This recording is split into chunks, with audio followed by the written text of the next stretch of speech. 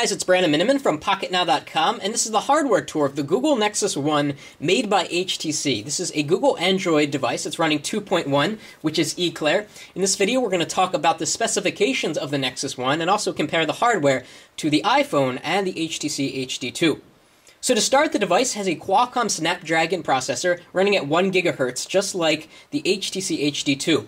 It's got 512 megabytes of RAM for storage. In addition, it comes with a Class 2 4 GB micro SD card, which is a lot of memory, and it's really great that they throw that in. Of course, that's expandable.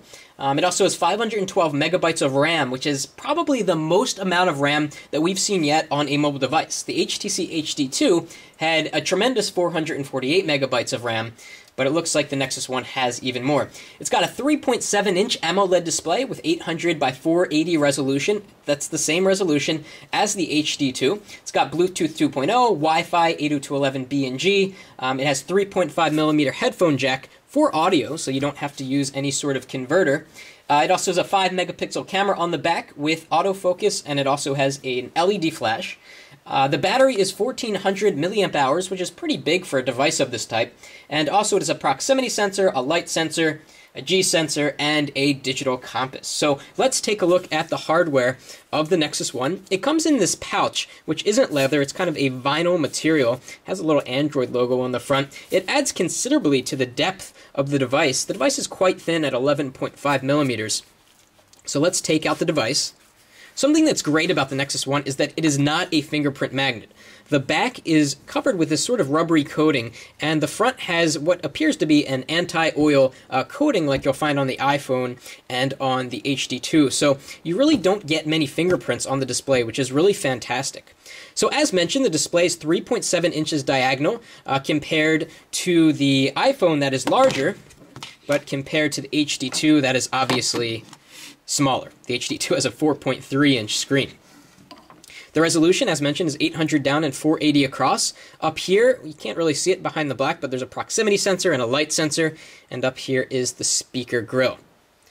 Going down a little further, we have a few buttons typical of an Android device. We have a back button, a menu button, home, and search. Something I find a little bit annoying is that when you're typing on the keyboard, oftentimes you may accidentally press one of these buttons because it uses a capacitive screen sensor down here, so you're tapping lightly here and you may accidentally press one of those. Just something to watch out for. Down here we have a little ball that will work for kind of like a multi-function D-pad that you can press in to select. It also will glow various colors depending on which system notifications are currently active. If you have a new email, it's one color. If you have a new SMS, it's another color. So it's very helpful, so you don't have to turn on your device to sort of see what kind of messages await you. On this side of the device, we have a volume rocker, which has a little plus and a minus button. While we're on the side, let's take a look at the thickness of this device compared to the iPhone. It's thinner than the iPhone, but it's a little bit thicker than the HD2, only by 0.5 millimeters, although most people won't notice that difference of thickness. Going over to the bottom, we have micro USB, so it'll work with all your standard plugs. Then we have these kind of, it looks like a connector for some sort of dock, perhaps the dock that will work for the Nexus One that's coming out soon. Here we have a microphone. It's one of two microphones. The other microphone helps to cut down on noise. I haven't tested that yet.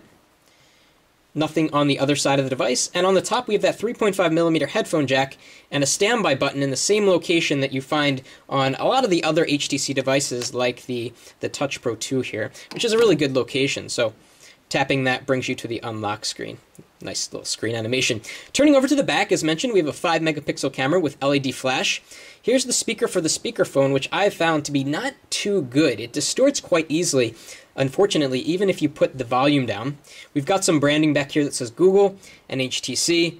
In this little strip, when you order the Nexus One off of the Google website, you can get a little engraving here, which I chose not to do. Here's the extra microphone for the noise cancellation. And if we take off the back battery cover, we have the micro SD slot, and you can't get the micro SD card out without removing the battery, which is totally annoying. And over here is the slot for the SIM card.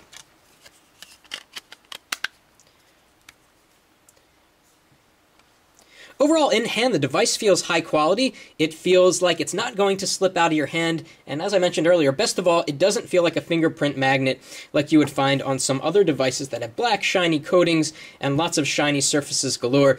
This is a very nice device, a very nice form factor, and it feels very light in the pocket. It slips right in. It feels a lot smaller than the iPhone, even though it's really not, and it's only 3 grams less heavy than the iPhone. But for some reason, perhaps because the edges are so rounded or because the materials aren't shiny or something like that, it just feels really lightweight and small in the hand, which is quite nice. So we've got a lot more coming up on the Nexus One. We're going to talk about all of the software features and the applications and the Android experience that Google has brought on this really interesting and nice looking device from Google. That's it for now.